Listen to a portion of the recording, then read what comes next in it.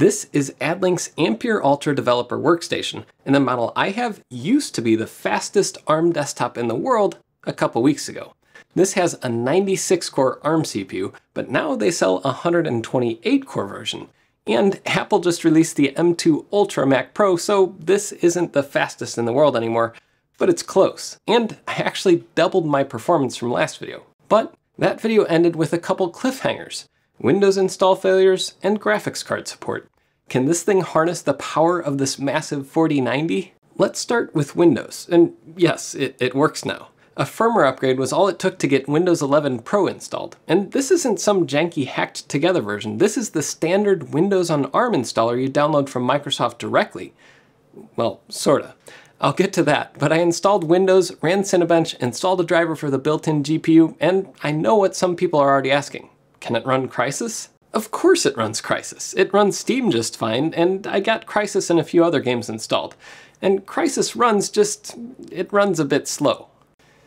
Well, maybe that's an understatement. Runs is being generous here, but the fact this non-x86 hardware even loads it at all playable is a pretty significant achievement. And I tried out other stuff too. I downloaded Adobe Creative Cloud, signed in, installed Photoshop, and did some of my normal RAW editing workflow, and it was actually fast. Fast enough I didn't feel hampered by it. I tried running Puget Bench, but this is where you start seeing the cracks in Microsoft's approach to ARM. Creative Cloud, which admittedly isn't what I'd call good software, seems to have bugs with managing plugins under Windows on ARM. Microsoft's translation layer isn't perfect. Unlike Apple's Rosetta 2, it's a bit slower and has no hardware assist, and can't achieve the same compatibility Apple does on M-series CPUs. And drivers? Well, drivers for ARM on Linux are in a pretty good place. We'll get to that shortly. But drivers for ARM on Windows? That's a whole different story. Let's start with installing Windows. At this point, there are a dozen or so ARM Windows desktops. Heck, Microsoft even makes one, the Windows Dev Kit 2023, their Project Volterra that I already covered. There's also the Surface and other Windows ARM laptops. So why doesn't Microsoft have an easily downloadable ARM image for Windows? I don't know. I had to go to uupdump.net, download an ARM64 Windows 11 Insider Preview build, use a Windows PC to flash that to a USB drive using Rufus, and then I had my installer ready. Ampere has their own guide for this process because you can't find ARM64 Windows at all on Microsoft's website. The Windows Installation Media Tool doesn't support ARM, and the Windows 11 download page only shows x64 ISOs. Anyway, I created an installer and plugged it in. Last video, it would just crash during boot, but since then, AdLink released version 10 of the firmware with a UEFI bug fix, and now Windows can install just like any other PC. And just like other PCs, I still ran into the idiotic Microsoft account requirement. Seriously, who in their right mind would be this pushy about requiring a cloud account just to log into your local computer? Yeah, you can get around it by unplugging your network before installing, then pressing Shift F10, then typing a bunch of gibberish in the console, then clicking all kinds of dumb prompts that make you feel like an idiot. And yes, I know Rufus can also bypass the nag, but that's not the point. It's still dumb. Sorry about that. Let's turn the rant mode off. But now we have a Windows 11 install running native on this thing. Neat. Except the graphics are a bit wonky. I fixed that by installing this ASpeed driver, and now I can get HD resolution through the tiny chip on the motherboard. I should note the driver is pre-release. ASpeed is working on getting it certified, so hopefully it'll be public soon. This little ASpeed chip isn't going to burn rubber in the latest racing game, but it can render Windows at 60 Hz just fine. At this point, I wanted to start testing a bunch of things. All the things. And there were a lot of highlights, like Firefox. It has a completely native ARM build for Windows, so it's blazing fast on this machine. And unlike tiny single-board computers, this thing could play 4K content on YouTube all day with no dropped frames. But how about some harder things? Well, one problem that's not specific to this hardware is there are very few things optimized for Windows on ARM. It's a chicken and egg problem. But even something that's not well optimized can be passable if you just throw 100 CPU cores at it. Like Cinebench. This benchmark is actually one of the worst scenarios because it's optimized completely for x86, not ARM. A lot of routines just aren't even in the ARM architecture. But even so, with all 96 cores going full blast, this computer still chews through renders. Of course, the end result is barely faster than some older desktop chips, but that's running under emulation. But another thing I found is while I was running this test, I ran into a strange issue you'll only see with high-end workstation or server CPUs like this one. Windows traditionally doesn't know what to do with more than like 32 cores.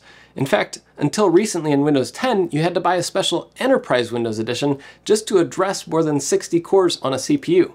But that assumption in Windows means a lot of apps don't scale beyond a few dozen cores. Like, by default, Cinebench only used 60 cores. I had to go into the BIOS and change the CPU core ANC mode from monolithic to quadrant to get all 96 cores in use. I won't get into the details of what all that means, mostly because I'm not an expert on CPU architecture, but the bottom line is there are trade-offs. Like in the default monolithic mode, which works great with all the Linux tests I ran, Windows only ever shows apps 60 CPU cores at a time. And strangely, I could sometimes get higher scores on monolithic only hitting 60 cores than with quadrant running on all 96. Why is that? Well, this is partly speculation, but the different modes make CPU caches work a little differently. With so many little CPU cores, the processor's built-in L2 and L3 caches are routed differently, and with hyper-focused software like Cinebench, my best guess is some routines that are optimized for x86 kind of blow up when they get to ARM processors. So the problem could actually get worse if you go full steam on all the cores.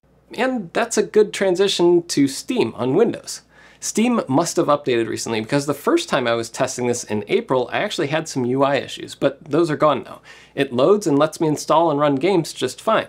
But not all games work. In fact, most of the older games I tried had issues, like Star Wars Pod Racer tried installing a 32-bit DirectX version, but then it would just die and not start up. Quake 3 Arena would open, but then the console would pop up warning OpenGL couldn't load.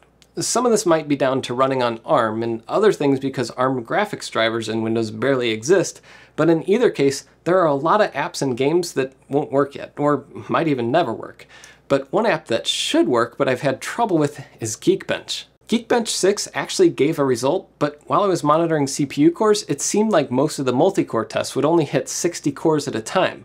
I could even see that just by power usage. During Geekbench runs, I never saw more than about 170 watts of power use, even though during Linux benchmarking it would get up past 220 watts. On the Linux side, all 96 cores worked, so it might just be like Windows libraries that aren't expecting so many cores. Again, not sure. I actually opened a support request with Geekbench to try to figure out the problem. Jumping over from games to general 3D graphics, the Heaven benchmark won't run at all because DirectX 11 couldn't find a GPU, which is fair since the little A-Speed doesn't do 3D graphics at all. But anything that relies on 3D rendering isn't going to work until graphics cards are supported for Windows on ARM, and I don't see any timeline for that yet. I think Qualcomm likes it that way because right now the only way to really get 3D acceleration on Windows on ARM is with their chips. Anyway, I spent a good deal of time day to day in Windows, and for general productivity like web browsing and even photo editing in Photoshop, this thing could be my daily driver, no problem. I just hope Microsoft keeps investing in Windows on ARM and convinces the rest of the world it actually matters. There are a lot of device drivers that just won't work in Windows, like the basic Intel Gigabit Ethernet driver. I had to use this external USB adapter because that's actually supported for Windows on ARM laptops and tablets.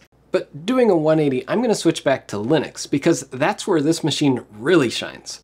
First off, I didn't mention, but early in my testing, I upgraded the system from 4 sticks of 16 gig ECC RAM to 6 sticks, meaning I went from 64 to 96 gigs of RAM. You wouldn't think it, but that actually made a huge difference in performance. I got about 400 gigaflops with 64 gigs and 600 with 96, and Geekbench went from 30,000 to almost 36,000.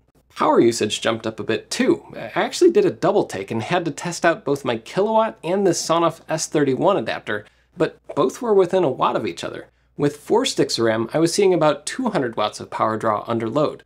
Putting in 2 more sticks and changing nothing else, the system used 235 watts. That's a 35 watt difference. A stick of DDR ECC RAM uses maybe 5 or 6 watts, so 2 should just add 10 or 15 watts max. Where's the other 15 watts coming from? Well, I'm leaving out some of the details here, but basically this massive CPU has 8 memory channels, and the COM-HPC carrier where the CPU sits has 6 memory slots. Each memory slot goes to a single channel. The more channels you fill, the more faster the CPU can access memory. And what I'm guessing is happening is the CPU is activating more memory channels, thus consuming more power.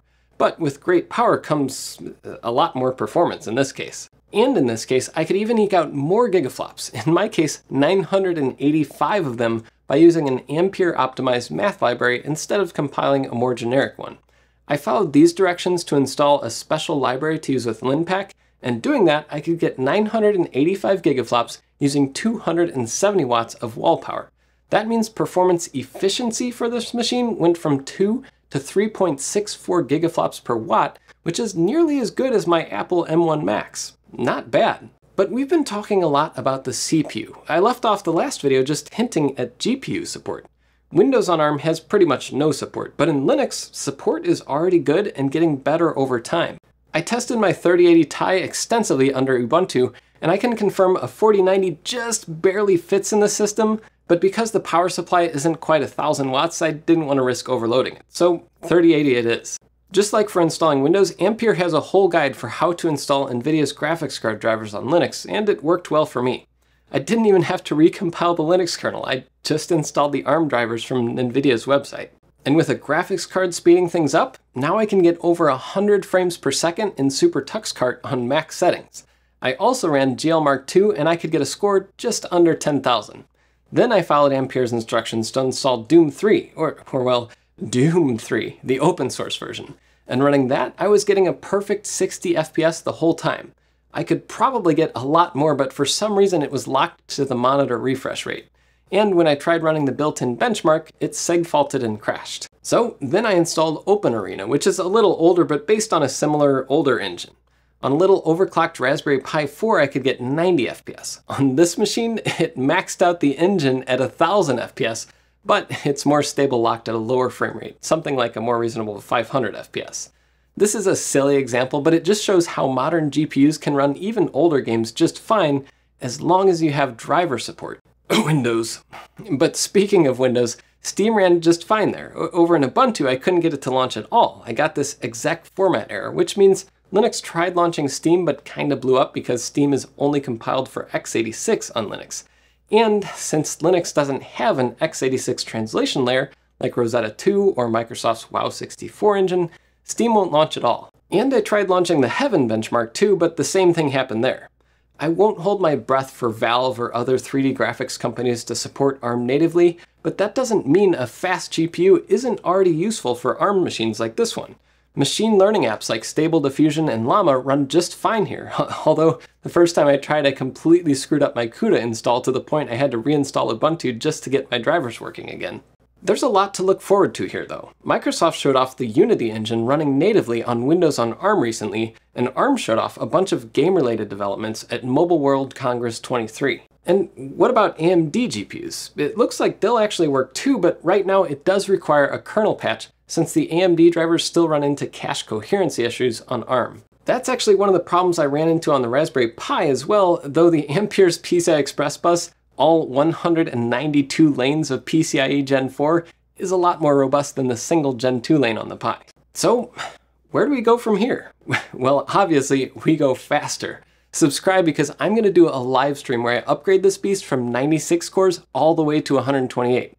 And we'll rerun the top 500 benchmark and see if we can break a teraflop. Until next time, I'm Jeff Geerling.